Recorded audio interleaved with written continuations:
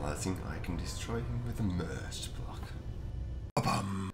Space engineers, fine mechanic tutorial. Merged blocks. Everything you need to know in multiplayer. Now, this tutorial will be separated into 4 sections with links to each step at the description, so no need to watch anything you already know. First, going through some basic mechanics of the block. Bringing 2 merge blocks nipples close to each other, the merge blocks are highlighted in yellow for a potential merge. Pushing them together will initiate the merge. Once merged, the blocks will turn green. If the grids were touching each other anywhere else, those parts will become merged together in a permanent connection. There are several rules with merges. 1. The grid with more active pieces, aka blocks with computers, will become the main grid. The owner of that grid is the new grid owner. 2. Stations take priority over ships. Merging a ship with a single block set as a station turns the ship into station 2. 3. The merged blocks are considered a single grid after the merge, unlike with subgrids. 4. If you merge a ship with a ship, the cockpit set as the main cockpit will retain controls over the new merged ship, regardless who is the owner of the grid and who has the access to the cockpit. 5. You can disconnect a merge block by turning it offline. Now, there are several ways we can use this knowledge to our advantage.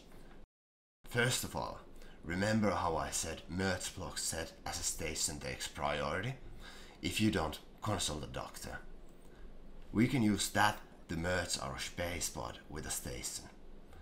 Since the station grid takes priority, our spacepod is no longer considered the old starting grid, but rather the station that we merged it with.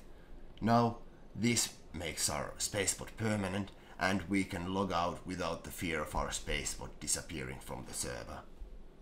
Now, the next way is a little bit more advanced, but a lot of you is going to know it. It's merge block surgeries. You may wonder how a handsome sounding devil like me can afford such a drill ball like this. Well, the answer is simple, and something even you can do. First, steal some drills. How? Grind them out of the enemy ship, wait some time to make sure he doesn't delete them, and make sure the drills don't get trash collected in the meantime.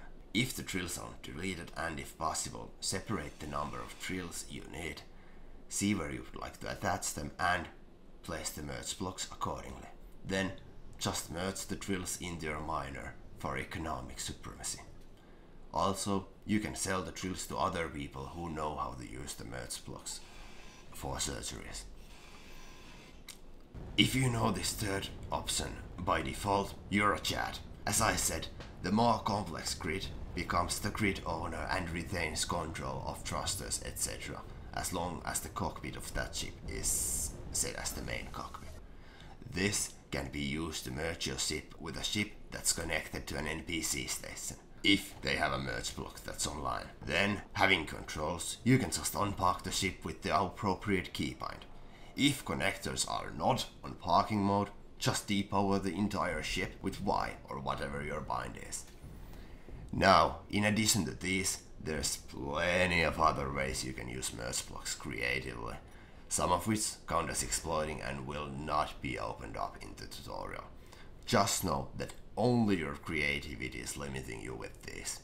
With merge blocks, you can use any stolen block as a 0 PCU free block, at least for you. Now, let me know if you knew all of these tips, and if you liked the tutorial, give me a thumbs up and remember to subscribe for more. If you're wondering how in the hell I managed to merge with an unshared merge block, remember to subscribe, since I'm gonna tell that in my next tutorial. Access versus PCU ownership, everything you need to know.